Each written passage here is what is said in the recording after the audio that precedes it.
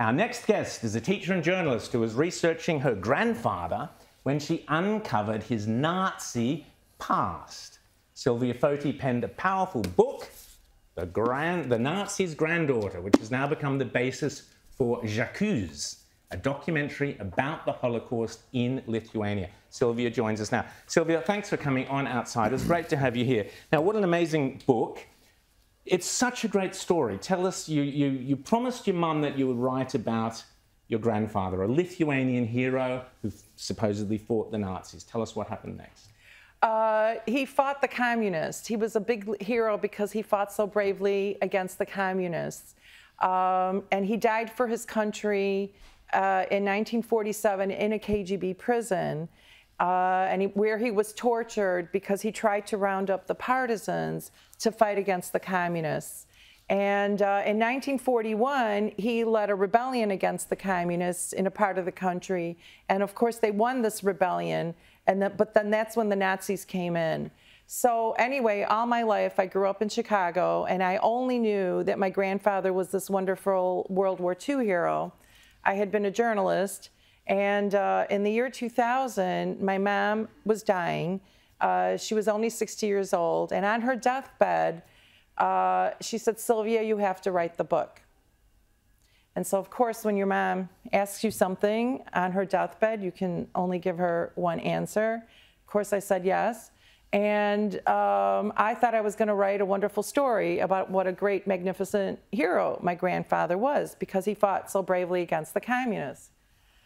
Well, lo and behold, a few months later, I started to come across some really, really dark information about him, until I discovered that he had actually played a role in killing Jews in Lithuania. And when I had grown up in Chicago, I didn't even know that there was a Holocaust in Lithuania.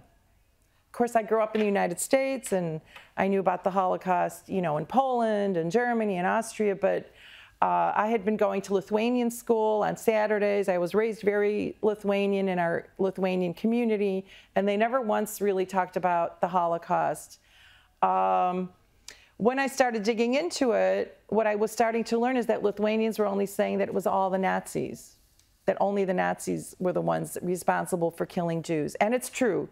They gave the orders, but what my research has discovered is that Lithuanians enthusiastically participated also in killing Jews. And my grandfather, unfortunately, was one of them. So this is now being turned into a movie as well, and the movie's screening around Australia. How did that make you feel, to realise, hang on, you've completely got the story of your grandfather he is not the hero you'd been brought up to believe he was? It was devastating. My whole identity was that my grandfather was this magnificent hero. I emulated him. I looked up to him. He was a big presence in our home. I never met him, but my mom always talked to him. My grandmother, his wife, always talked about him. So I literally felt like he was sort of, you know, a member of the family that had quite a big presence in my life. So when at first, when I heard this, I was in denial. I couldn't accept it. And I was told that it was just communist propaganda, that you know, Lithuania got its independence and the communists were just making up these horrible stories about Lithuanians to kind of degrade the country. And that's what I started to believe too, because that's what all Lithuanians believed, and that's what all Lithuanians told me. And so it took me about 10 years to get over the denial of it. So to me, it's more of a psychological story, at least for Lithuanians, than it is a historical story, because that denial is just so strong and so entrenched, and it's still there today. It's still very strong today. Yeah, well, that's what I was going to ask you about. I mean, you know, obviously this is a story that would have been repeated silently across many, many Lithuanian families. You know, you'd be the one who dug into the archives and looked into it and found out the history. Since these revelations have come out, has this led to a broader, I guess you'd say, historical reckoning within Lithuania to say, you know, maybe the story we'd been told more broadly about the country's actions during the war might be different than we had been led to believe. And how does that affect a country like Lithuania, which is, of course, a small country? It has the Russian bear right behind it. What is the psychology playing out among the broader community of the country? Tell us about that. Unfortunately, they don't want to face this. Unfortunately, they're still holding on to the idea that it was all only the Nazis and that Lithuanians really did not play a role, that Lithuanians themselves were a victim. So they have not come to terms with this. There has still not been a reckoning with this. And this is, for me, heartbreaking. And of course, for the Jews, the 220,000 victims who were murdered in Lithuania, of course, is heartbreaking.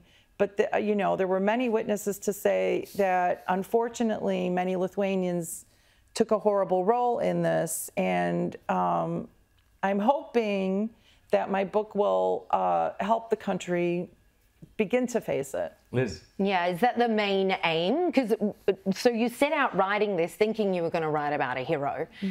There must have been a point once the realization set in that you were like, do I keep going with this? Was there a hesitation there, or was it the hope of being a catalyst for said reckoning that made you decide, no, I'm still writing this. It's actually now more important than ever?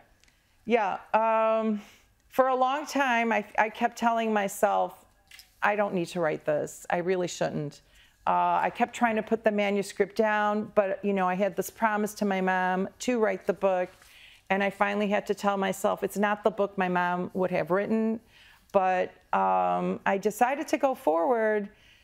For a long time, I thought nobody would read the book. I knew Lithuanians would hate it. I didn't think the Jews would like it. I was just telling myself, I'm going to write the book because it was a promise to Mom.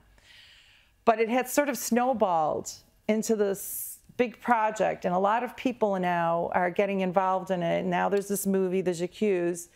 And I'm at the point now where I'm hoping that it will lead to reconciliation between Lithuanians and Jews, because that still has not happened. Right. And you mentioned, so your grandfather murdered basically 2,000 Jews around that. He was in charge of 3 cities in Lithuania, Plungė, Telšiai, and Šiauliai. And really, under his watch, 14,500 Jews had been murdered.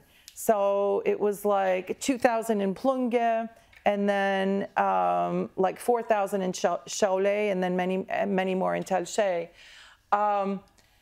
He was the district chair, kind of like the governor of the 2nd largest region in Lithuania.